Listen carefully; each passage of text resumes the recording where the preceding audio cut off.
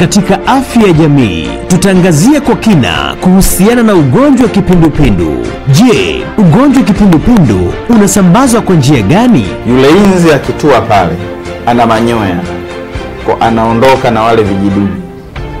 Kwa anapokwenda kutua kwenye chakula, akatua kwenye tunda, akatua kwenye mboga mboga, akatua kwenye maji, manake wale vijidudu aliotoka nao huku anaohamishia kwenye hayo maeneo. Kwa mtu atakaye kula ile tunda ambalo inzi yule ametua bila kulisafisha, atapata kipindupindu.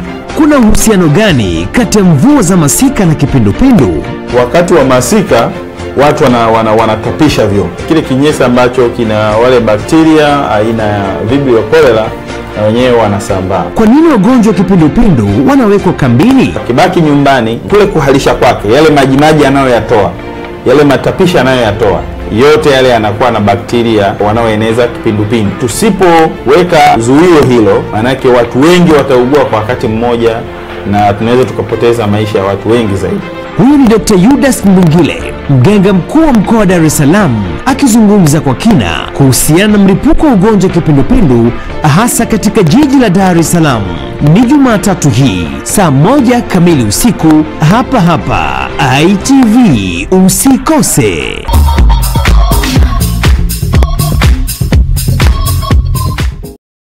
Habari za saa, jiji letu, hapa na pale. Habari saa 2 na saa 5 usiku. Habari hizo zote unazipata mubashara kupitia Facebook @ITV Tanzania na YouTube ITV Tanzania. Zote ni kiganjani mwako, kompyuta na kompyuta mpakato. ITV daima, super brand Afrika Mashariki. Na mtazamaji wa ITV, karibu sana katika kipindi hiki cha Kumekucha, ambapo sasa ni sehemu ya pili baada ya sehemu ya kwanza udondozi wa magazeti, ambapo unapata fursa ya kuweza kujua ama kusikia kwa kile ambacho kimejiri kwenye magazeti yale ambayo tumebahatika kupo nayo katika meza ya Kumekucha kwa asubuhi hii ya leo, kwa kurasa za mbele na hata kurasa za nyuma.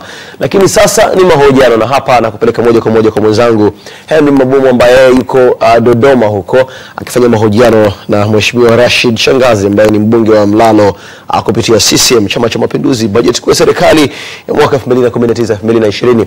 Henry Mabumu, habari za asubuhi? Mzuri sana Benjamin Mzinga. Habari za huko? Huko Dar es Salaam mambo ni salama kabisa. Nijuze pengine hali ya hewa ikoje huko kwa ujumla wake na mazingira kwa ujumla? Maana ni muda kidogo hatujawasiliana. Huku kuna baridi, kweli. Na kama ungepata kuona watu wengine, hata ndugu yangu Abduli yuko kama ninja vile. Haya, tafadhali fikisha salamu, lakini nikupe fursa ya kuweza kuendelea na mahojiano haya moja kwa moja ya Mheshimiwa Rashid Shangazi pamoja na mbunge ambaye ni mbunge wa Mlalo kupitia tiketi ya CCM. Na kubwa zaidi, nimepata taarifa mkijadili leo ni bajeti kuu ya serikali kwa mwaka 2019-2020. Ya leo Mzinga Benjamin, ni kwamba leo tunajadili bajeti kuu ya serikali ya mwaka 2019-2020 yenye makadirio ya mapato na matumizi ya shilingi trilioni 33.11. Na leo hii pale itakapofikia saa 3 kamili, basi bungeni mjadala mkubwa utakuwa ndio huo, kwa sababu ile iliwasilishwa Alhamisi. Leo hii wabunge wanaanza kujadili, tukaona ni vyema na sisi tukaanza kujadili asubuhi hii. Basi mimi nipo hapa natega sikio niweze kufahamu kile ambacho kitajiri katika mahojiano hayo. Tafadhali karibu sana. Asante sana Benjamin Mzinga. Na mtazamaji wa ITV popote pale ambapo unapotuangalia, tuko mubashara kabisa hapa jijini Dodoma, na tunaye Mheshimiwa mbunge wa jimbo la Mlalo, Mheshimiwa Rashid Shangazi. Alikadhalika tulipanga kuwa naye Mheshimiwa Musa Mbaruku, mbunge wa Tanga mjini kwa tiketi ya chama cha wananchi CUF, lakini kama muda atakaofika tutaweza kujiunga naye. Tuanze na Mheshimiwa Rashid Shangazi. Ile bajeti siku ya Alhamisi umekuwa umeisikiliza vizuri tu, na tungependa tufahamu kwa ujumla wake unaionaje kwa upana wake, kwa sababu tumeona ina ongezeko la zaidi ya shilingi bilioni 600. Asante sana ndugu mtangazaji. Ni kweli kwamba siku ya Alhamisi nchi zote za Afrika Mashariki, nadhani ukiondoa Sudani Kusini, zilisoma bajeti yake, na tumeona kweli bajeti yetu imesomwa na kuna hilo ongezeko la takriban bilioni 600 kama unavyozungumza. Lakini ni kwamba ni bajeti ambayo mimi binafsi naiona kwamba ni bajeti ya wananchi. Imezungumzia mambo mengi sana ambayo moja kwa moja yanagusa maisha ya watu. katika sekta na nyanja mbalimbali za kimaisha. Kwa hiyo ni bajeti ambayo tukienda kujadili na kuboresha baadhi ya maeneo machache, naamini kabisa kwamba itakuja kuwa ina unafuu mkubwa sana kwenye maisha ya kila siku ya watu. Na kwa ujumla wake ukiitizama unaona kwamba tulipokuwa na bajeti ya trilioni 32.48 kwa maana ya 2018-2019 kuna baadhi ya maeneo yalikuwa hayajafikiwa. Katika wizara baadhi ya fedha zilikuwa hazikuweza kupatikana. Sasa tumeongeza hii ya trilioni 33.11, ongezeko la bilioni 600.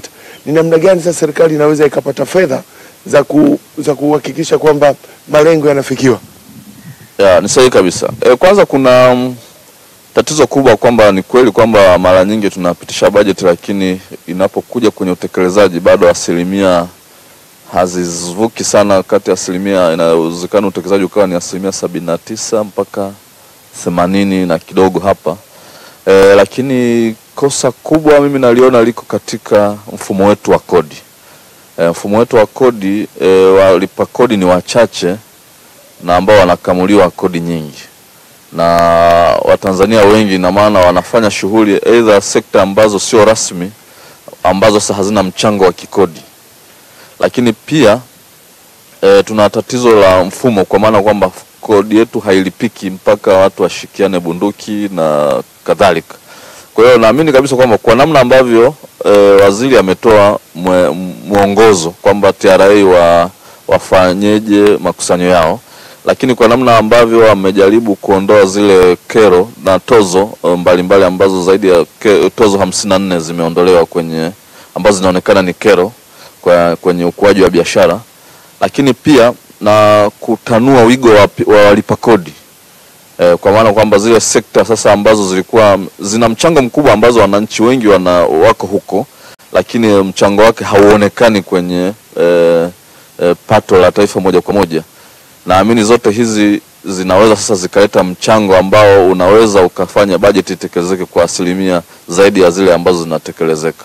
Kwa hiyo ni swala tu la kuangalia kwamba kuona namna ya kufungamanisha mifumo yetu ya ukusanyaji wa kodi iwe rafiki na ili kodi ilipike kwa urahisi, lakini pia kuibua vyanzo vipya ambavyo ni vyanzo rafiki ili kuongeza wigo wa walipa kodi. Tutoke hapo kwenye walipa kodi milioni 2.7 angalau tufike hata milioni 3.5 ama hata milioni 4. Na tumeona kwamba serikali imeondoa hizo tozo 54. Alikadhalika imeondoa baadhi ya maeneo, imeondoa ushuru mbalimbali. Na huku inahitaji kuongeza kipato, imeshaongeza bilioni 600. Mimi nilitaraji kwamba labda ingefikiria kuongeza zaidi tozo mbalimbali na ushuru mbalimbali ili kujihakikishia uwezo wa kufikia ile trilioni 33 badala ya kupunguza, kwa sababu tumeona tozo zile kuziondoa 56 imeondoa makusanyo ya mamilioni ya fedha pale. Sasa je, tunaweza tukafikia ile? Kama nilivyotangulia kusema kwamba hizi tozo zilikuwa ni tozo ambazo zimegeuka kuwa ni kero, kwa maana kwamba zipo lakini ni kama hazipo, kwa sababu ulipaji wake ni unasumbua, mwisho wa siku na wavunja moyo hata wafanyabiashara na wengine wanaacha hata kufanya biashara. Kwa hiyo maana yake kuziondoa, maana yake ni kwamba utafanya sasa mazingira ya kufanya biashara yawe rahisi. Mazingira ya biashara yakifanyika kwa rahisi, maana yake ni kwamba kodi pia italipika kwa urahisi. Hiyo ni moja. Lakini la pili, hapa nimezungumza swala zima la kuongeza wigo wa walipa kodi. Kwamba je, wanaolipa kodi ni kiasi gani? Unazalisha walipa kodi wangapi kila mwaka wa fedha? Hapa tunaona sasa kwamba kuna nia njema kabisa unaiona. Kwa mfano, sasa hivi ukianzisha biashara mpya, ukishajipatia ile namba ya mlipa kodi TIN, maana yake ni kwamba unapewa muda wa miezi 6 kwanza biashara yako iweze kushamili. Ikisha shamili sasa ndio baada ya miezi 6 mamlaka ya mapato inaweza ikaja sasa kukukadiria kwamba kwa biashara yako imesha shamili na ishastawi kwa kiasi hiki, sasa unaweza ukaanza kulipa kodi. Maana yake ni kwamba hii itavutia hata wenye mitaji midogo kuanzisha biashara. Kwa sababu ilivyokuwa tofauti zamani kwamba ukianza tu ukisajili biashara, ukianza kufanya kabla hata hujapata faida tayari unachajiwa kodi. Kwa hiyo maana yake ni kwamba hapa hata watu wenye mitaji midogo wataingia katika biashara, kwa sababu watajua kwamba ana kipindi cha amnesty ya miezi 6 kujikusanya na kujipanga ili aweze kuwa katika nafasi nzuri ya kuanza kulipa kodi. Kwa hiyo sasa matokeo yake ni kwamba katika miezi 6 hii ukiondoa labda kodi ya pango la nyumba na yeye binafsi ya uendeshaji, anaweza kweli biashara ikastawi kufika miezi 6 akawa na uwezo sasa wa kuanza kulipa kodi. Kwa hiyo haya ndio mazingira tulikuwa tunazungumza. Kwanza yatakaribisha walipa kodi wapya, kwa hiyo itaongeza wigo wa walipa kodi, lakini pia unaona kabisa kwamba pia wakati wa makadirio inawezekana huyu akakadiriwa vizuri kwa sababu ashajua kwamba biashara yake kwa miezi 6 hii ameiendeshaje, kwa sababu kulikuwa na tatizo la makadirio. Lakini sambamba na hilo sasa pia pamoja na kuondoa hizi tozo ambazo zilikuwa kero. Tozo hizi kuwa kero maana yake ni kwamba inawezekana wewe una tozo iko pale lakini hailipiki kwa sababu watu wengi wanaamua kukwepa kodi kuliko kulipa. Lakini unapotengeneza mazingira rafiki, na maana kila mtu anajiona kwamba kwa nini nikwepe kodi? Acha nilipe, kwa sababu wakati mwingine wakati anakwepa kodi anatoa rushwa. Wakati anatoa rushwa bado anapoteza pesa ambayo haiendi serikalini, inaenda kwa watu. Kwa hiyo mimi naamini kabisa kwamba hii harmonization ikifanyika vizuri ya kuongeza wigo wa walipa kodi, kuondoa hizi tozo ambazo zimegeuka kero, mamlaka nyingi za usimamizi katika kodi, naamini kabisa kwamba kwa namna serikali ilivyojipanga mapato yataongezeka na bajeti inaweza ikatekelezeka kwa kiasi kikubwa. Na mtazamaji wa ITV popote pale unapotuangalia, tuko mubashara katika sehemu ya pili ya kipindi cha Kumekucha tukiwa hapa jijini Dodoma, na leo hii tunazungumzia kuhusu bajeti kuu ya serikali kwa mwaka wa fedha 2019-2020. Haya, tuje kwenye sehemu nyingine. Kuna baadhi ya wafanyabiashara walikuwa wanapendekeza haya makadirio yafanyike katika mfumo ambapo kule TRA, kwa sababu ukishalipa kwenye mashine hizi risiti za EFD zile, ukishakuwa unakatiwa pale, zile risiti ziwe wale kule wanaona mapato yako namna unavyofanya biashara. Kwa nini wasitumie makadirio kupitia mfumo ule badala ya kuja kwenye biashara yako na kuanza kukadiria? Sasa hili ndio kama nilivyolizungumza kwamba ni swala nzima la kuboresha mfumo wetu wa kodi, na hili kama unavyoona liko kiutendaji zaidi ni kwamba ni jambo ambalo linazungumzika kwamba mtu anachouza kupitia EFD na ambacho kule kwenye wakionekane moja kwa moja kwenye server za TRA. Nadhani hili ni jambo ambalo sio jambo baya, ni jambo zuri, kwa sababu ndio kama hiyo nasema kwamba ni lazima kuboresha mifumo yetu ya ukusanyaji wa mapato ili iweze kuwa rafiki kwa mazingira ya ufanyaji biashara.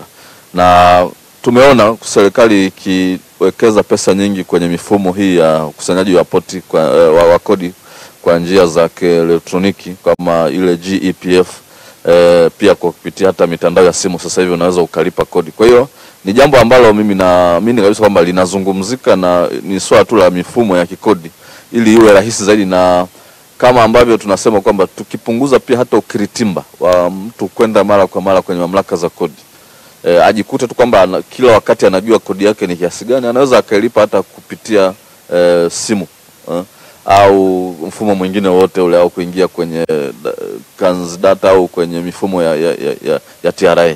Kwa hiyo hata ile kwenda kwenye mamlaka mara kwa mara pia ni sehemu ambayo inafanya wengine waone uvivu wa kwenda au waone usumbufu wa kwenda, mwisho wa siku wanajikuta anaamua kukwepa kulipa kodi. Kwa hiyo mimi nitoe rai tu kwamba kwa mamlaka ya mapato na serikali kwa ujumla kwamba ione namna bora zaidi ya kuboresha mifumo yetu ya ukusanyaji wa mapato, na ili kama tunavyotamani iwe kwamba ili kurahisisha ulipaji wa kodi uwe rahisi na iwe ni utamaduni tu wa mwananchi kuona kwamba anapaswa kulipa kodi, kama ambavyo kuna kodi mbalimbali tunazilipa bila hata kuwa na maumivu. Kwa mfano, mtumishi yote analipa kodi kupitia pay as you earn, lakini ile kodi inakatwa kupitia mshahara wake, haina maumivu wala haifikiri sana. Unaporusha muamala wa pesa, kwa mfano leo mimi nataka kumrushia bwana Mabumo kiasi fulani, lazima pale kuna kodi inalipwa, lakini ile kodi huoni kabisa kwamba unailipa huku wala haikuumizi chochote. Inapokuja ile ya kuhesabu noti moja moja, ile kidogo inaleta maumivu. Na kodi siku zote ni kitu ambacho ni kigumu, hata wakati wa Nabii Isa Yesu, kodi zilikuwa bado ni tatizo, na ndio maana unakuta hata kwenye makanisa, kwenye misikiti, swala linapokuja swala la sadaka, fungu la 10, unamwona kabisa mchungaji jasho linamtoka. Kwa hiyo ni mambo ambayo pamoja na kutengeneza mifumo, lakini pia ni utamaduni ambao ni lazima tupandikize kwa Watanzania waone kwamba kodi ndio inayoendesha nchi. Miradi mbalimbali tunayoendesha nchini bila kodi haiwezi tukaboresha huduma za kijamii. Na hii inawezekana tu kama ambavyo sasa hivi serikali ya awamu ya 5 inafanya. Kwamba moja kwa moja unaiona kodi yako inafanya nini. Kwa sababu tunaiona miradi mingi ya kielelezo, miradi mingi ya kijamii inakwenda moja kwa moja kwa wananchi na inaonekana kwa macho. Kiasi kwamba hata unaposimama mahali kusema kwamba hii ni kodi yangu, ni kweli unaona na matokeo yake. Hivi Mheshimiwa Shangazi, kuna mfanyabiashara kwa namna unavyojua, yani kwa nafsi yake tu anapenda kulipa kodi? Kwa kweli mimi nataka niseme kwamba wapo wafanyabiashara wengi sana ambao wala hapendi kusukuma. Wapo. Na hata ukiniambia ni wataje, kwa mfano hata marehemu mzee wetu Reginald Mengi alikuwa ni mlipa kodi mzuri, hujai kumuona mahali popote akitamkwa katika maeneo kwamba sijui amekwepa kodi au kadhalika. Lakini wapo wengi, hata kina mzee Baharesa unaona biashara zao wanaziendesha kwa uhakika, wanalipa kodi. Wako wengi. Na ndio maana unakuta hata hao TRA wenyewe wanatoa vyeti kwa walipa kodi wakubwa, wakati, lakini pia mlipa kodi mzuri. Sababu inawezekana mlipa kodi mkubwa akawa ni kwa sababu ya kiwango cha kodi anayolipa. Lakini yupo mlipa kodi mzuri na maana kodi zake anazilipa kwa wakati, kwa utaratibu, hazina matatizo na siku zote ziko zimepitiwa na wale wanani bodi ya uhasibu wenye CPA, iko vizuri. Kwa hiyo wako wengi tu ambao hawataki matatizo. Wako wengi sana. Na ndio maana unakuta wakati mwingine hawa nao wanavunjika moyo kuona kwamba wao wanalipa vizuri, lakini wakati mwingine watumishi wasiokuwa wazuri ndani ya taasisi zetu wanawasaidia wengine kukwepa kodi. Kwa hiyo nataka nikuambie kwamba ikifika mahali mtu akijua hiki ni cha Kaisari na hiki ni cha Mungu kwa usahihi kabisa wanafanya, na hapo ndio taifa litakuwa linapiga hatua kubwa zaidi. Asante. Na tumeambiwa kwamba kwa kitakwimu tuna walipa kodi kama 2,207,000 hivi. Lakini je, idadi ya wafanyabiashara ni 2,207,000 au kuna watu wengi hawajafikiwa? Mimi ninavyofahamu ni kwamba watu wengi hawajafikiwa. Kodi hailipwi tu na wafanyabiashara kama tulivyotangulia kusema, kodi inalipwa pia na watumishi. Kwa hiyo ziko sekta ambazo zingeongeza sana wigo walipa kodi. Lakini nataka niseme kwamba bado kama nchi hatujafanya vizuri katika maeneo hayo. Sekta ya kilimo kwa mfano. Kilimo kina zaidi ya 70 mpaka 75 wa Tanzania inatamkwa kwamba wanategemea kilimo. Lakini pia sehemu kubwa pia ya uvuvi na sehemu kubwa ya ufugaji. Lakini leo tunavyozungumza kilimo chetu bado kinategemea kudra ya Mwenyezi Mungu ya mvua. Kwa maana kwamba siku ambazo mvua haikuwa rafiki ama kumepita vimbunga na kadhalika, ina maana tayari kilimo chetu kinayumba. Kwa hiyo nitoe rai kwa serikali kwamba eneo hili bado hatujafanya vizuri. Tunayo mabonde mengi makubwa ambayo yanaweza yakawa na mchango mkubwa sana kwenye kilimo. Na hapa ninapozungumza kilimo, nazungumza kilimo hiki ambacho ni tunaita plantation economy, kilimo kikubwa. Sio hiki cha mkulima mmoja mwenye heka 2, 3, 4, hapana. Tuwe na kilimo kikubwa kwa maana kwamba tuwe na mashamba kama unavyoona mashamba ya miwa, mashamba ya katani, na baadhi ya mashamba ya mpunga kule Mbarali, kule Ifakara na kadhalika. Sasa tuwe na mashamba ya namna ile mengi, kwa maana kwamba ukishakuwa na kilimo kikubwa, maana yake ni kwamba hata yule mkulima ambaye labda ana heka zaidi ya 3 au 5 ana uhakika sasa wa kupata wanaomzunguka kwenye shamba, mashamba madogo haya kupata soko. Kwa hiyo itaongeza mnyororo wa ajira, kwa sababu kuanzia anayelima, kuanzia anayenunua kwa ajili ya malighafi za viwanda, kwa ajili ya msindikaji kule kwenye kiwanda, wote hawa wataingia kwenye mnyororo wa ajira. Kwa hiyo maana yake ukishaingia kwenye mnyororo wa ajira, hapa pote tutapata kodi. Kwa hiyo sasa hivi shida iko pale kwamba kilimo chetu bado tunalima vieneo vidogo, ndio maana unakuta wakulima wengi idadi kubwa wanalima.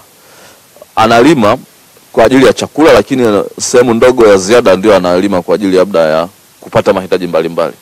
Kwa hiyo tunataka tuondoke huku. Hasa tunapokwenda kwenye Tanzania viwanda, ambayo Tanzania viwanda lazima viwanda vyetu modo yake itokane na mazao ya kilimo, ili kwamba sehemu ya mazao ya kilimo hiyo ndio malighafi kwa ajili ya vile viwanda ambavyo tunavikusudia. Vinginevyo tusipofanya hivi, tutakuwa na viwanda ambavyo malighafi zake labda bado vitahitajika kutoka nje. Maana yake inazidi kudumaza sasa sekta ya ukuaji wa kilimo. Lakini hilo pia kwenye mifugo. Tumeona kabisa kwamba sasa hivi ngozi yetu tunasafirisha nje, lakini hatuisafirishi kama ngozi kwa ajili ya kwenda kuzalisha bidhaa mbalimbali. Nchi za Afrika Magharibi, baadhi ya nchi sasa hivi wanakula ngozi kama nyama. Kwa mfano Ghana, Nigeria na kadhalika huko. Kwa hiyo inaenda kwa njia hiyo kama kitoweo. Lakini kumbe tunaweza tukatengeneza utaratibu mzuri hapa, viwanda vyetu vya kuchakata ngozi vikapata vikawa vimepunguziwa kodi, vikaendesha shughuli za uchakataji ndani, tukawa na ngozi ya kutosha kama ilivyokuwa viwanda vya zamani, ili sasa ngozi hizi wananchi wa kawaida, wajasiriamali wadogodogo watatengeneza viatu, watatengeneza sanaa mbalimbali na kadhalika na kadhalika. Mwisho wa siku inaongeza uigo. Lakini pia katika viwanda vya kuchakata nyama, kwa masikitiko makubwa kabisa hapa Tanzania, naamini kabisa, sina uhakika lakini na uhakika ni asilimia kubwa kwamba hatuna hata kiwanda cha kutengeneza sausage. Sausage tunazotumia hapa zinatoka nje.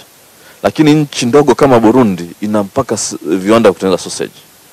Maana yake nini? Maana yake ni kwamba sisi nyama yetu yani ni kuchinja tu, kisha ondoa makongoro, kisha ondoa kichwa, basi nyingine yote ndio product pekee pale. Lakini kwenye nyama kuna product nyingi sana. Nyama hiyo unaweza ukapata fillet, nyama hiyo unaweza ukasaga ukapata hizo, ukatengeneza hizo sausage, ukatengeneza kuna mbavu na kadhalika. Yani kuna vitu vingi. Kwa hiyo kwa kuichakata ikiwa ghafi na kuipeleka tu kwenye bucha na watu ina maana kuna mazao mengi, kuna ajira nyingi pia inapotea hapa. Kwa hiyo tutakapokuwa na viwanda vya kisasa vya usindikaji wa mazao ya mifugo, maana yake ni product zote hizi zitakuwa ni sehemu ya kuajili wa Tanzania. Kama ni kiwanda cha sausage kitakuwepo, kama ni fillet zitakuwepo na kadhalika na kadhalika. Lakini pia unapokuja kwenye uvuvi katika maziwa na uvuvi katika bahari kuu, tumeona kabisa kwamba angalau kidogo kwenye maziwa unaona viwanda vya kusindika samaki. Kuna tatizo kidogo, tumeona baadhi ya viwanda hata vimehama, lakini hilo angalau linaweza likazungumzika. Lakini ukija kwenye bahari kuu, Mheshimiwa Rais alikuwa anazungumza hili wakati wa kampeni kwamba kutoka Moa kule mpakani mwa Tanga na Mombasa mpaka Msimbati kule kusini, ukanda wote huu wenye kilomita zaidi ya 1400, hakuna meli ya uvuvi katika bahari kuu, lakini pia hakuna hata viwanda vya kuchakata samaki. Maana yake ni kwamba zaidi ya kugeuza samaki kuwa kitoweo cha kawaida nyumbani, basi baada hapo hakuna. Lakini wenzetu tunaona wanachukua, kuna minofu ya samaki inatengenezwa, inakuwa packed katika makopo na vifungashio, inapelekwa katika nchi ambazo hazijabahatika kuwa na bahari. Kwa hiyo tunaona kwamba maeneo yote haya yangeweza kutoa ajira kubwa zaidi. Lakini sasa labda Mheshimiwa Shangazi, haya tunayajua, miaka 50 tunayajua, kwa nini hatuyatekelezi? Sasa mimi kazi yangu kama mbunge ni kushauri. Lakini nasema kwa namna ambavyo unajua unafahamu, labda tunakwama wapi mpaka tunashindwa? Kwa sababu tunajua kwenye nyama umezungumza, kwenye samaki umezungumza, lakini kinachonisumbua mimi ni kwamba kwa nini haya wewe Mheshimiwa mbunge unayajua kama mwakilishi wa wananchi, na naamini na watu wengine wanayajua kwamba tuna rasilimali hizi nzuri tu, lakini sasa kwa nini hatuzitekelezi? Yani kwa nini hatuongeze thamani ya vitu na kuuza nje na hivyo tunaishia tu kwa domestic use? Ya, ni sahihi kabisa unachosema. Mimi nadhani tunaelekea huko. Kwa namna ambavyo nimeona Mheshimiwa Rais kwa mara zaidi ya 3 amekaa na makundi mbalimbali ya wafanyabiashara. Alianza na sekta ya madini, juzi amekaa na wafanyabiashara wote. Naamini sasa tunaelekea kumaliza hizi kero ambazo ni kweli tunazozungumza mara kwa mara. Kwa sababu unapozungumza kuzalisha mabilionea au mamilionea, ni lazima tuanzie sasa hapa. Kwa mfano, ni faida gani tunayoipata kumtoa ng'ombe Shinyanga kumpeleka Dar es Salaam, wakati tunajenga reli ya kisasa ambayo inaweza ikatembea masaa 3 bidhaa iko Dar es Salaam? Maana yake hapa sasa huku tayari inatakiwa tutengeneze mazingira yatakayowezesha mwekezaji kuona kwamba anaweza akaweka kiwanda cha kuchakata mazao haya pale Shinyanga, kwa sababu uwepo wa reli ya standard gauge utamrahisishia kusafirisha kwenda maeneo mbalimbali ya huduma. Hiyo moja. Lakini la pili, mifumo hii ambayo tunasema ya kodi. Kwa mfano tumeona sasa hivi serikali inakuja na mpango wa kupunguza hata ile corporate tax kwenye baadhi ya viwanda vya uzalishaji ndani. Kwa mfano tumeona wametoa wamepunguza kama 5% kwenye corporate tax kwenye viwanda vile vya kutengeneza zile taulo za kina mama. Kwa hiyo tunatamani kwamba tuone na hili likitokea kwenye sekta kama hizi ambazo ninazozungumza, kwamba unawapa wafanyabiashara incentive kwamba bwana tunashusha hii kitu kwa kiasi fulani ili tuweze kukizalisha ndani, tusiagize nje. Kwa sababu tunapoagiza nje tunaagiza kwa pesa za kigeni, maana yake tunatumia pesa za kigeni kununua bidhaa ambayo kumbe tungeweza kuinazalisha hapa ndani, haswa kwa wingi wa mifugo ambao tuko nao. Hilo ni eneo moja. Kwa hiyo hapa ni dhamira tu inatakiwa ya serikali kuhakikisha kwamba sekta hizi zinakuwa na kupitia kuwawezesha kwanza haswa wafanyabiashara wa ndani. Hawa ambao Mheshimiwa Rais amezungumza kwamba angetamani kuona tunazalisha mamilionea na mabilionea, basi lazima kuwe na nia ya dhati kuwajengea uwezo hata wafanyabiashara kuiona hii fursa kama ambavyo nchi inataka mwelekeo. Nitatoa mfano mmoja ambao ni fursa ambayo hata Mheshimiwa Rais alimpa Mzee Bahresa.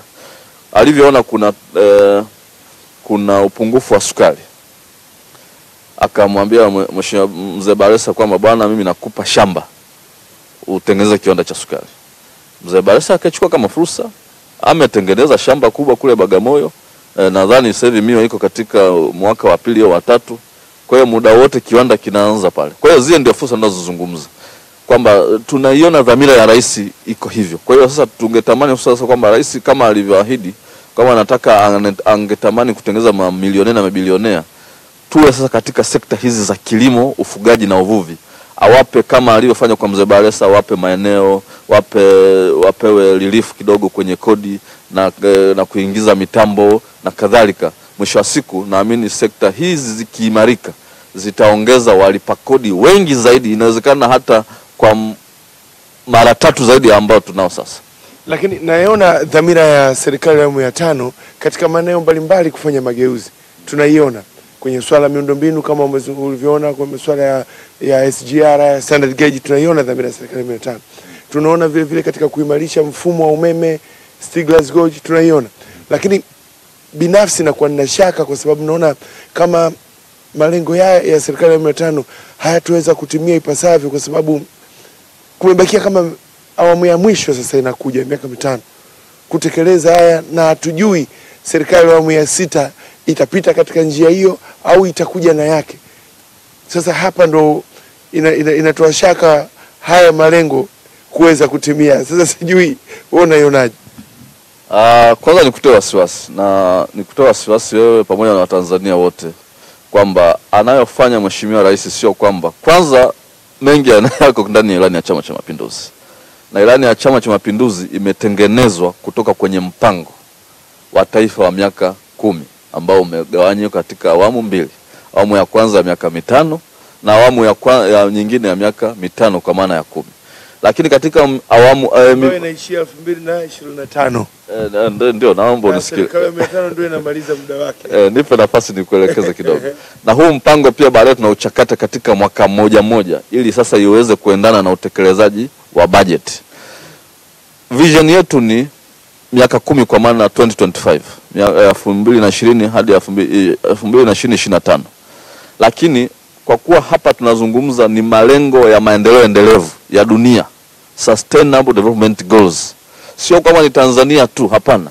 Ni nchi zote duniani zinaenda katika mwelekeo huo. Kwamba sisi ikifika 2025 tuwe tumefikisha umeme katika vijiji vyote. Maana yake kufikisha umeme katika vijiji vyote utaongeza thamani ya mazao ya kilimo, kwa maana sasa kwamba hata uchakataji wa mazao katika level ya vijiji itafanyika. Kwa hiyo itaongeza malighafi. Ikiongeza malighafi maana yake uzalishaji utaongezeka. Uzalishaji ukiongezeka maana yake itavutia uwekezaji wa viwanda. Ndio Tanzania viwanda. Kwa hiyo ikifika 2025 tutakuwa tena na mpango mwingine wa miaka labda 10 tena, ambao unaendelea pale pale kwenye maendeleo endelevu ya dunia. Kuna maendeleo endelevu katika ngazi ya dunia, lakini pia tuna agenda za nchi za Afrika, kwamba nchi za Afrika ikifika mwaka 2063 tuwe tumefika wapi. Ukiona hizi reli zinajengwa, ndio maana unakuta zinaunganika kutoka nchi moja kwenda nyingine, barabara kutoka nchi moja kwenda nchi nyingine, hivyo. Maana yake ni kwamba ni kuifanya Afrika yote na dunia yote iwe katika utaratibu ambao ni wa kiwango fulani cha standard ya maisha. Kwa hiyo halisikupe hofu kwamba mpango wa miaka 5 ukiisha kutakuwa na mpango mwingine ambao serikali itakayoingia madarakani itafuata mpango ule kuendeleza.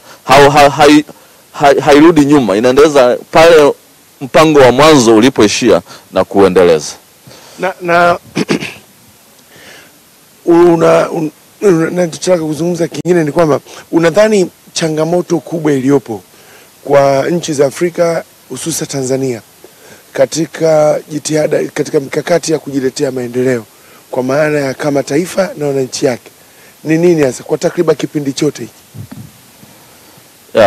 Mkakati, kwanza serikali yoyote iliyoko madarakani lengo ni kuboresha maisha ya wananchi wake. Ndio mkakati namba 1. Sasa mkakati huu unafanikiwa tu kama serikali itakuwa inakusanya kodi. Sababu kodi hizi ndizo zinakwenda sasa kuboresha maisha ya kawaida ya wananchi. Na hapa tunaposema maisha ya kawaida ya wananchi hatumaanishi kwamba kwenda kuwawekea pesa mifukoni. La hasha. Ni kwamba wananchi wajikute kwamba kama ni mzalishaji anapo zalisha ana uhakika wa masoko. Anapozalisha ana uhakika wa kusafirisha mizigo yake kufika sokoni. Anapozalisha na anapopata maradhi ana uhakika wa kwenda kwenye kituo cha afya na kupata huduma. Anapoamua kumsomesha mtoto wake anaona kwamba shule anamsomesha inatoa elimu bora na inaongeza maarifa kwa mtoto wake. Hii ndio standard ambayo nchi yoyote ndio mkakati wake, kuboresha maisha ya wananchi wake kwa vizazi vya sasa na kuendelea. Sawa. Sasa mtazamaji wa ITV popote pale ambapo unatuangalia, tuko mubashara hapa jijini Dodoma na ni sehemu ya pili ya kipindi cha Kumekucha. Tunaye Mheshimiwa Rashid Shangazi, mbunge wa Mlalo, jimbo ambalo liko mkoani Tanga pale. Na leo hii tulikuwa tunaangalia bajeti kuu ya serikali ya mwaka 2019-2020 yenye jumla ya shilingi trilioni 33.11. Sasa tukiwa tuna takriban kama dakika 3 kuweza kuhitimisha kipindi chetu, ningependa uzungumze na wananchi kwenye jimbo lako. Unawaambia nini hasa kulingana na bajeti ambayo makadirio ya mapato na matumizi ambayo yamewasilishwa na serikali kwa mwaka 2019-2020, mheshimiwa? Mimi kwanza ni waombe tu kwamba tuendelee kushirikiana ili angalau bajeti hii itakapofika, mafungo yatakapofika kule kwenye halmashauri yetu, tujikute kwamba tuko tayari kuyapokea na kuyaongezea nguvu kupitia nguvu kazi. Lakini nataka niwaambie kwamba bajeti hii kimsingi imetugusa sana wananchi wa Lushoto, hasa katika eneo hili la sisi na wakulima wa mboga na matunda. Na kilikuwa ni kilio chetu cha siku nyingi kwamba tupate magari yale ambayo yana fridge, yana hifadhi mazao, kwamba kutoka maeneo ya vijijini kuyapeleka maeneo ya mijini kwenye masoko. Na kwa bahati serikali imekubali hapa, imeondoa kodi katika eneo hili. Kwa hiyo ina maana kama sasa tunatamani tupate wafanyabiashara wakubwa waje sasa wanunue zile mboga zetu, kwa sababu sasa zitakuwa zinasafishwa katika vyombo ambavyo sio rahisi kuharibika. Lakini pia tumeona dhamira serikali pia inajenga cold rooms hizi za kuhifadhi mazao katika viwanja mbalimbali vya ndege, kiwanja cha ndege cha Mwanza nadhani na cha Songwe. Kwa maana hii itasaidia pia kwamba hata sasa tunaanza tukafikiria kwamba mazao yetu yaweze kufika kimataifa. Lakini ombi kubwa kwa serikali ni miundombinu ya barabara zetu vijijini bado sio rafiki. Kwa sababu maeneo yetu kama naosema ni milima, inahitaji kuwa na barabara madhubuti, haswa barabara kubwa ile inayotoka Lushoto kwenda mpaka Mlalo, lakini kuunganisha mpaka Mkinga, wilaya Mkinga na Same. Tukizipatia zikajengwa kwa kiwango cha lami, naamini zitaongeza sana tija ya uzalishaji katika maeneo yetu. Naam, asante watazamaji wetu popote pale mnapotuangalia, tukiwa mubashara kabisa hapa jijini Dodoma, na kilikuwa ni kipindi cha sehemu ya pili ya Kumekucha, na tulikuwa naye leo mgeni wetu Mheshimiwa Rashid Shangazi, mbunge wa Mlalo, na halikadhalika ilipaswa tuwe na Mheshimiwa Musa Mbaruku, mbunge wa Tanga mjini kwa tiketi ya chama cha wananchi CUF, lakini tunasikitika kwa bahati mbaya hakuweza kufika. Jina langu naitwa Henry Mabumo, na kwa upande wa kamera nilikuwa naye Abdul Malik Jabil. Sasa nawarudisha katika studio zetu jijini Dar es Salaam pale kwake Benjamin Mzinga kuweza kuendelea na matangazo yetu. Benjamin Mzinga, kama unanisikia? Na kupata vilivyo kabisa Henry Mabumo, nimeweza kuwasikia mkiendesha mahojiano hayo hasa kuhusiana na swala zima la masuala ya bajeti. Bajeti kwa serikali kwa mwaka 2019 2020. Nikutakia tu siku njema Henry Mabumo pamoja na mheshimiwa mbunge. Na mtazamaji wa ITV, tamati ya kipindi hiki cha Kumekucha mweza kusikia kuanzia mwanzo mpaka hivi sasa ni tamati. Mimi ni Benjamin Mzinga, kwa niaba wale wote ambao wameshiriki kuendelea kipindi hiki tunasema hatuna la ziada, tunakutakia tu utazamaji mwema vipindi vinavyofuata. Kwaherini kwa sasa.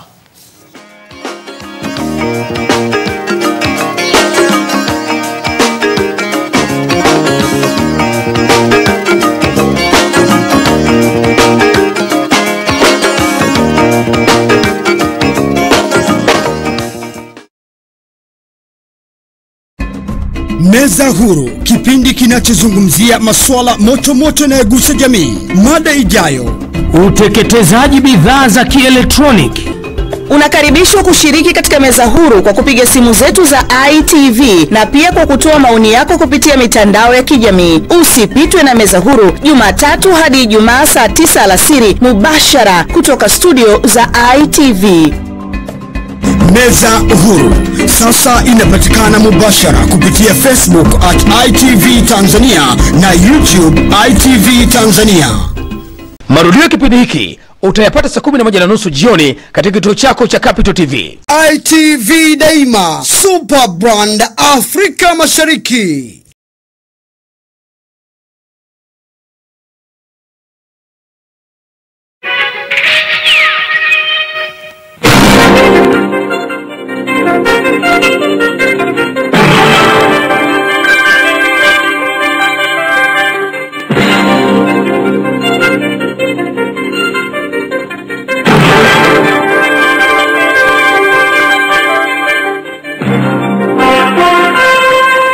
Habari za asubuhi watazamaji wetu popote pale mlipo. Hii ni taarifa ya habari kutoka hapa ITV. Jina langu ni Benjamin Mzinga, karibuni.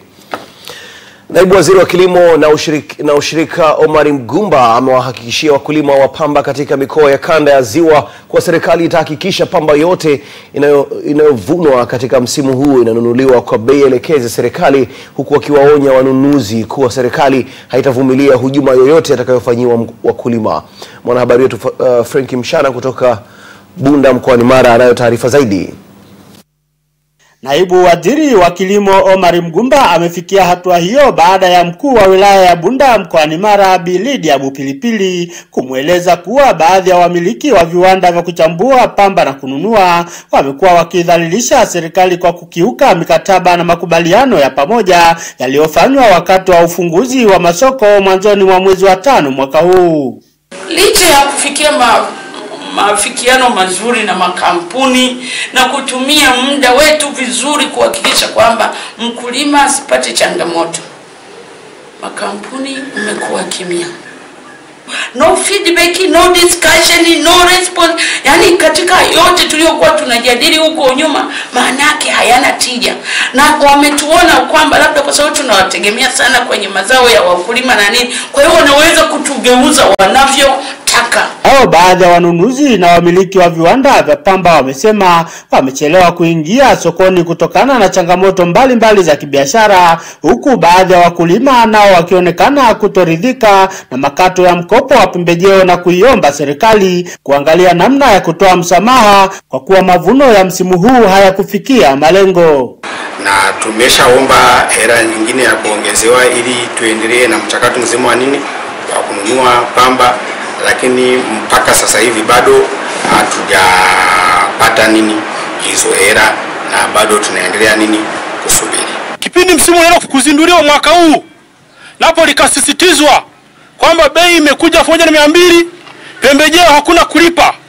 Cha ajabu leo Anakuja bodi ya pamba kutuambia amekuja na waraka wa kwanza tena kulipa pembejeo. Mheshimiwa Waziri, tunashindwa kuelewa. Tunaomba tusaidie. Kama serikali tudanganya na tufahamu ukweli ni upi.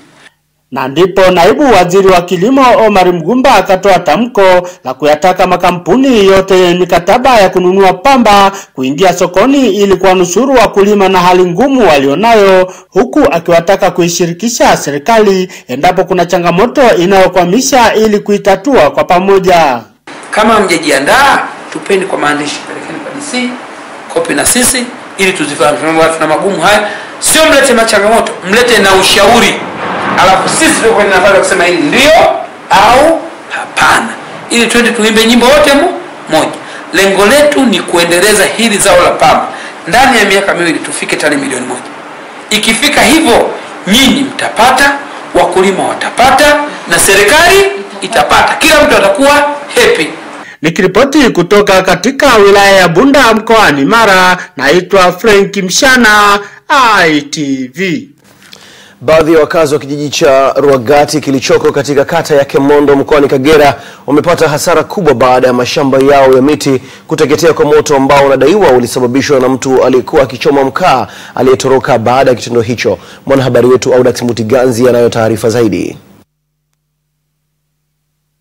Wakizungumza kwa nyakati tofauti miongoni mwa mwenyekiti wa serikali kijiji cha Garama Deogratas Christian, wamesema tukio hilo limetokea majira ya mchana na walifanikiwa kuzima moto huo wa kushirikiana na askari wa jeshi la polisi wa kituo kidogo cha Kemondo. Wamesema vitendo vya uchomaji moto mashamba ya miti kwa makusudi katika kijiji hicho hufanyika wakati wa msimu wa kiangazi. Kwa bahati nzuri tu kwa mbali tu nikawa nimemuona yule kijana aliyekuwa amechoma moto kama anajitereza kuzima ule moto. Baada ya kufika pale mmoja akaniambia kwamba wewe na masamani moto nilikuwa sijui nachoma, alikuwa nafikiri anachoma mkaa pale. Akaniambia samani moto umenizidi nguvu, kwa hiyo naomba msaada wako. Kupanda mti miaka 10 na ngapi kuvuna wanaona ni kazi ngumu.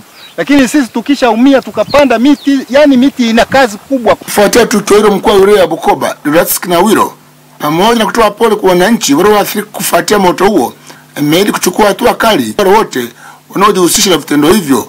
Na kamanda jeshi la polisi mkoani Kagera, kamishna msaidizi Advocate Simalimi, akizungumza amesema jeshi limeshaanza jitihada za kumtafuta Octavian Honorat anayetuhumiwa kuchoma mashamba hayo kwa kosa hilo la jinai. Sifurahishwi na vitendo vya uchomaji moto, na kama kuna watu wameanza wapate habari, tutawashukia kama mwewe. Na huko ulikoenda ukaona tayari tumepeleka maagizo watafute wale waliochoma moto ili tuchukue hatua kali kabisa za kisheria dhidi yao. Mtuhumiwa ambaye ametoroka mpaka sasa hivi tunamtafuta, alichoma moto na bahati mbaya moto ule ulimzidi ukaenda ukaunguza mashamba la miti la mlalamikaji. Kwa hiyo tumeshafungua jalada la uchunguzi na upelelezi. Tunaendelea na upelelezi ikiwa ni pamoja na kumsaka mtuhumiwa.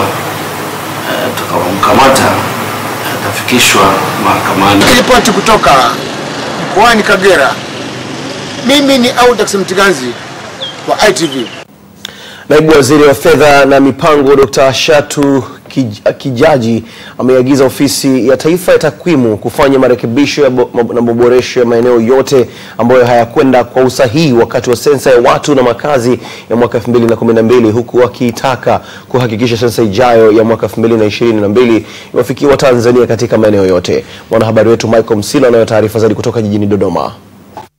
Dr. Shatu Kijaji ametoa kauli hiyo jijini Dodoma wakati akizungumza na wafanyakazi wa ofisi ya taifa ya takwimu NBS katika kikao cha pili cha baraza la 5 la wafanyakazi wa ofisi hiyo, ambapo amesema kuna umuhimu mkubwa wa sensa ya watu na makazi ya mwaka 2022 kufanyika kulingana na mazingira halisi ya Kitanzania, kwani takwimu hizo zinahitajika kwa ajili ya mipango mbalimbali ya maendeleo. Sensa ya watu na makazi inafanyika kwa kuangalia mazingira ya Mtanzania. Tumfikie Mtanzania kule alipo. Tunahitaji takwimu hizo kwa maendeleo na mipango thabiti ya taifa letu. Tunahitaji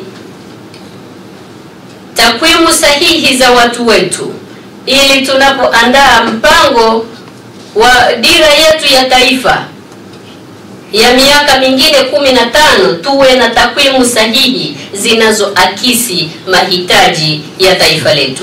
Tunafahamu dira yetu ya taifa inaenda kuisha mwaka 2025.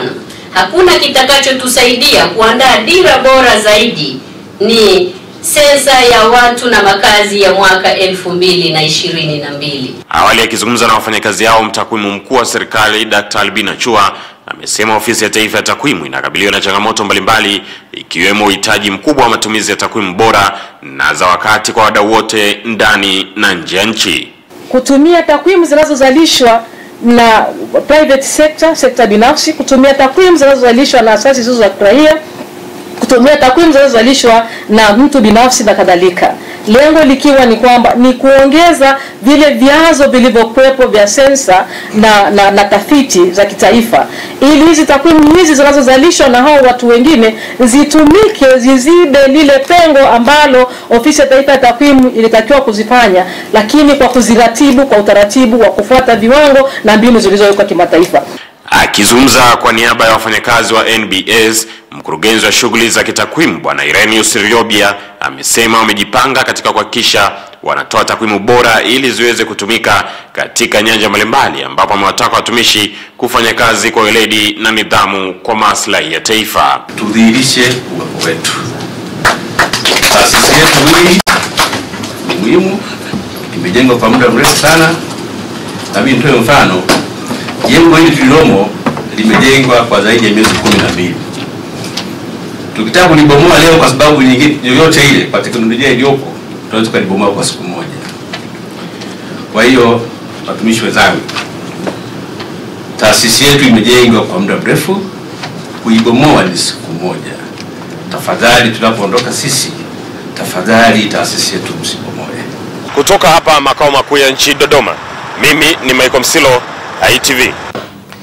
Ofisi ya Waziri Mkuu, Sera, Bunge, Kazi, Vijana, Ajira na Watu wenye Ulemavu imetoa zaidi ya shilingi milioni 200 kwa halmashauri zote za mkoa wa Lindi kwa ajili ya kunufaisha mfuko wa vijana katika kuanzisha na kuendeleza miradi mbalimbali. Mwanahabari wetu Fatuma Maumba anayo taarifa zaidi kutoka mkoani Lindi. Haya yamebainishwa na afisa maendeleo ya vijana kutoka ofisi hiyo Bi Atupokile Mandile wakati akizungumza na ITV mkoani Lindi, huku akieleza lengo kubwa la ziara yao ni kufuatilia shughuli za maendeleo ya vijana ambazo zinaratibiwa na ofisi ya Waziri Mkuu, lakini zinatekelezwa na halmashauri zote nchini, na mkoa wa Lindi jumla vikundi 53 vimenufaika na mikopo hiyo. Ofisi ya Waziri Mkuu inatoa mikopo kwa vijana ambao wanaanzisha viwanda na ambao vijana ambao wana viwanda vidogo vidogo ili kuendeleza vile viwanda vyao. Na mikopo hii inatumika katika kununua mashine na vifaa vingine ambavyo vinatumika katika hiyo miradi. Katika halmashauri ya manispaa ya Lindi tumeweza kupata mkopo jumla ya milioni 90 kutoka ofisi ya Waziri Mkuu kwa ajili ya kukopesha vikundi vyenye jumla vikundi 16 vya vijana ili waweze kupanua na kuendeleza shughuli zao za uzalishaji mali kwa ajili ya kwenda na kasi ya uanzishwaji wa viwanda katika manispaa yetu. Kwa upande wao, baadhi ya vijana ambao waliotembelewa katika shughuli zao wakaishukuru ofisi ya Waziri Mkuu kwa kuwapatia mikopo hiyo, huku wakiomba kuongezewa mikopo mingine ili wasaidie zaidi katika kununua vifaa vya kuwarahisishia kazi kama vile mashine na mitambo mbalimbali. Na tulibahatika kupata mkopo kutoka kwa ofisi ya Waziri Mkuu, ambacho tulipata kiasi kama cha milioni 3 ambacho tuliweza kugawana. Kwa kipindi kile tulikuwa wanachama wachache kama 5, lakini sasa hivi tumeongezeka. Kwa hiyo 5 walioongezeka, wengine bado katika awamu ile ya kukopesha pesa bado hawajapata. Sisi tulifanikiwa kupata mkopo milioni 6. Hiyo milioni 6 ilitusaidia kufanya mambo mengi sana. Ofisi yetu ilikuwa bado haijatanuka, lakini baada ya kupata huu mkopo, nashukuru tuliweza kutanua ofisi na kuongeza baadhi ya mashine. Nikiripoti kutoka katika kikundi hiki cha mshikamano kilichopo katika halmashauri ya manispaa ya Lindi, jina langu naitwa Fatuma Maumba wa ITV. Tanzania jana iliungana na nchi nyingine barani Afrika kuadhimisha siku ya mtoto wa Afrika, huku waziri wa afya, maendeleo ya jamii, jinsia, wazee na watoto Mheshimiwa Umi Mwalimu akiwaagiza wakuu wa mikoa kuunda kamati za ulinzi kwa wanawake na watoto katika ngazi za halmashauri, kata, mitaa na vijiji ili kuimarisha ulinzi na usalama katika maeneo yao. Tupate taarifa zaidi. Waziri Umi Mwalimu amesema hayo katika maadhimisho ya kitaifa ya siku ya mtoto wa Afrika na kuongeza kuwa serikali itahakikisha mtoto wa Kitanzania anapata haki zake zote. Lakini kwa kuwa mpango kazi huu wa kitaifa ni wa 2016-17 hadi 2020-21, ninaielekeza mikoa na halmashauri zote nchini kuhakikisha wanaunda kamati za ulinzi wa wanawake na watoto katika ngazi za halmashauri, kata, mitaa na vijiji kama ilivyoelekezwa. Na kamati hizi, ndugu zangu, naomba tusizidharau kwa sababu zimesaidia kwa kiasi kikubwa kuimarisha ulinzi na usalama kwa wanawake na watoto. Baadhi ya watoto katika mikoa mbalimbali nchini wamesema iwapo changamoto za mimba za utotoni na kuolewa chini ya miaka 18 vikitatuliwa, mtoto wa Kitanzania ataweza kutimiza ndoto zake. Kifungu cha sheria hii ya mwaka 1971 kifungu cha 13 na 17 kinaruhusu mtoto kuolewa kwa idhini ya wazazi wake au mahakama. Sheria hii ni kandamizi kwa sababu zifuatazo: moja, umri huu wa mtoto anapaswa awe shule. Endapo ataolewa atakuwa amekatisha ndoto zake za baadaye. Mbili, mtoto mwenye umri kama huu anakuwa na uwezo mkubwa wa akili wa kuangalia mambo kama mtu mzima. Ukatili ikiwemo adhabu kali na zinazotwezwa utu wa mtoto vimeripotiwa kama vile vitendo vya watoto kuunguzwa na moto, kupigwa hadi kupelekea majeraha, hata kujeruhiwa kwa visu au mapanga vimezidi kuripotiwa kwa kasi kubwa. Kitu chochote ambacho kinatuhusu sisi watoto, bila sisi watoto ni kinyume chetu. Kwa hiyo kitu chochote ambacho kinatuhusu tunahitaji kiweze kutushirikisha sisi kama watoto na tuweze kukitolea mawazo ambayo ni hali halisi ambayo tunayapitia sisi kama watoto.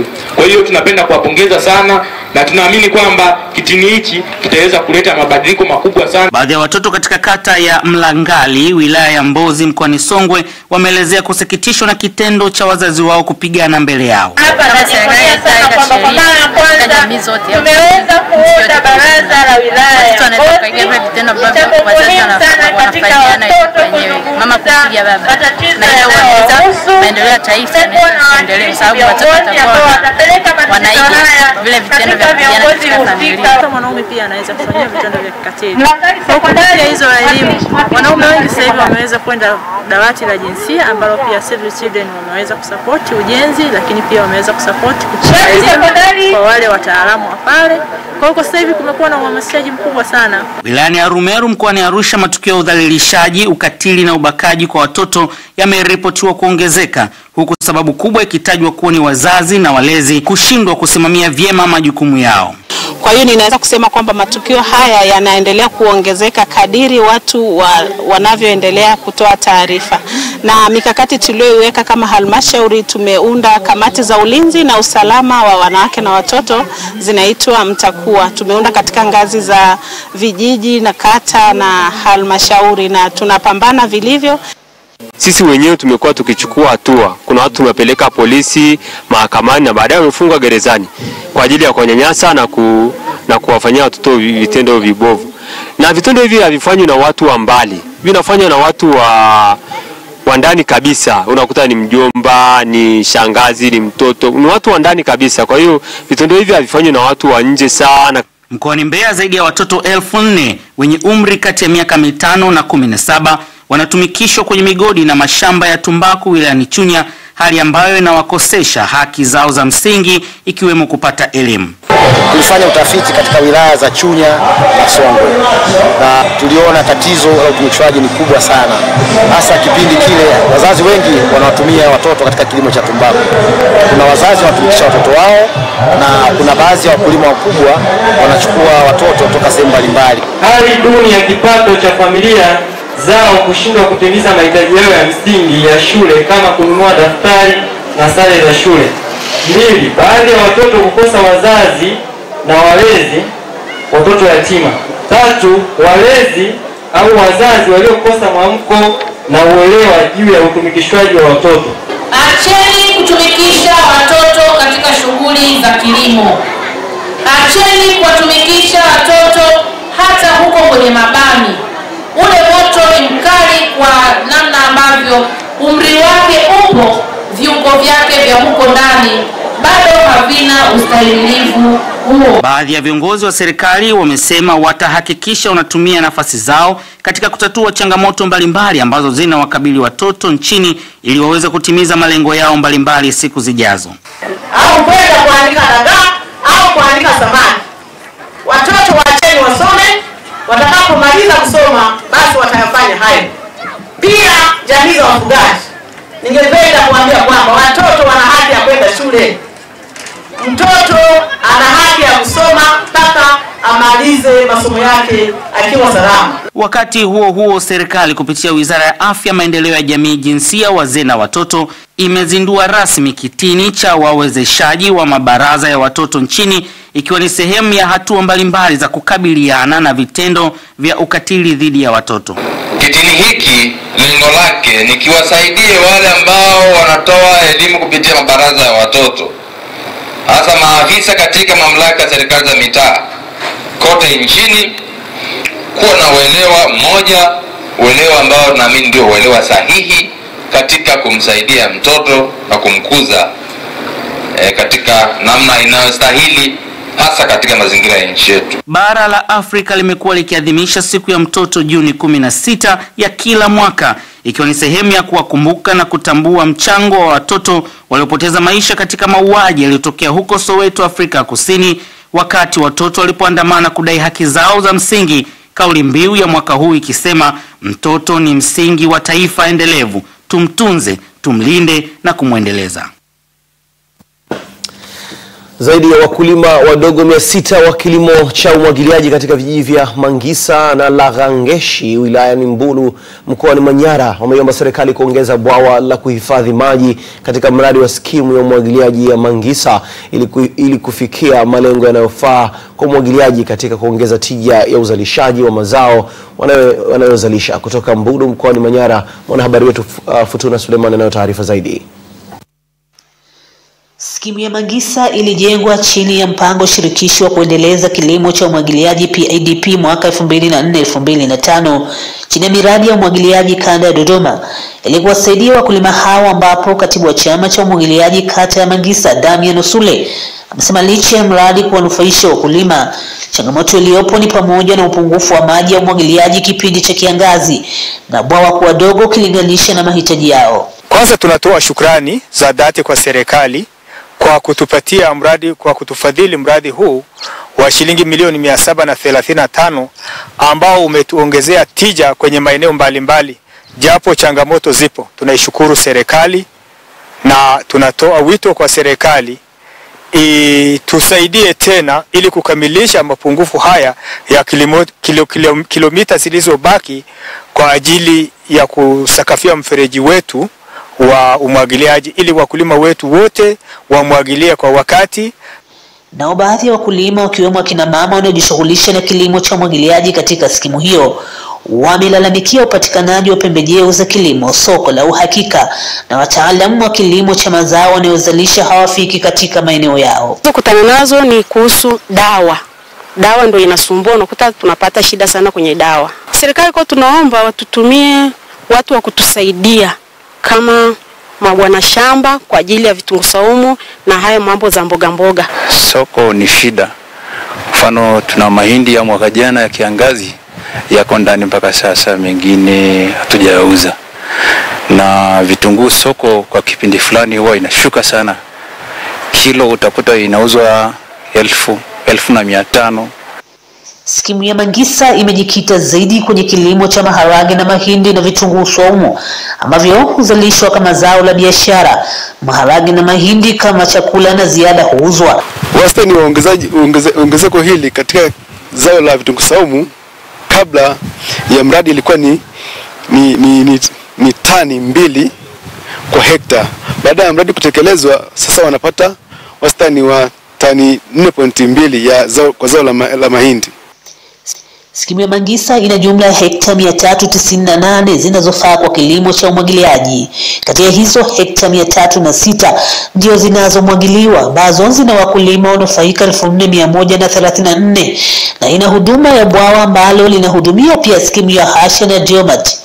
Ni katika eneo la mashamba ya wakulima wadogo ambao wanajishughulisha na kilimo cha umwagiliaji wa zao la vitunguu Fahamu kupitia mradi wa kilimo cha umwagiliaji kata ya Eda Ampa wilayani Mbulu mkoani Manyara, ambapo wakulima hawa wameunda vikundi na wanajishughulisha na shughuli hii ya kilimo cha umwagiliaji ambacho kinasimamiwa na Tume ya Taifa ya Umwagiliaji kupitia halmashauri ya wilaya ya Mbulu.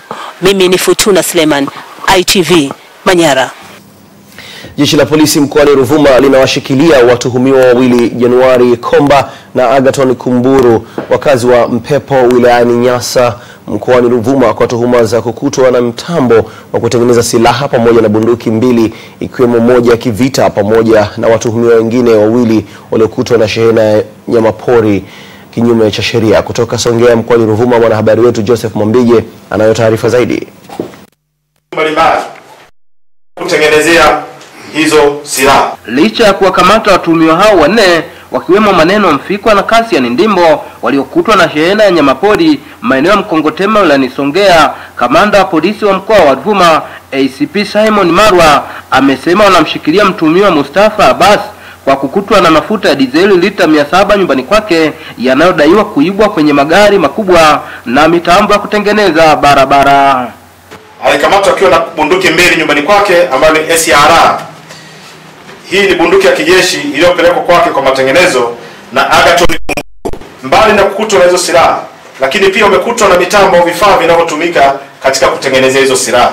Kukamata mtuhumiwa akiwa na lita za diesel 700. Kwa upande wake mkuu wa mkoa wa Ruvuma Bi Christina Mdeme amelipongeza jeshi la polisi mkoa wa Ruvuma kwa utendaji kazi mzuri, huku mtuhumiwa wa kukutwa na mafuta Mustafa Abbas mkazi wa Lizaboni akiomba serikali kumsamehe na kwamba hatarudia tena biashara ya mafuta ya wizi.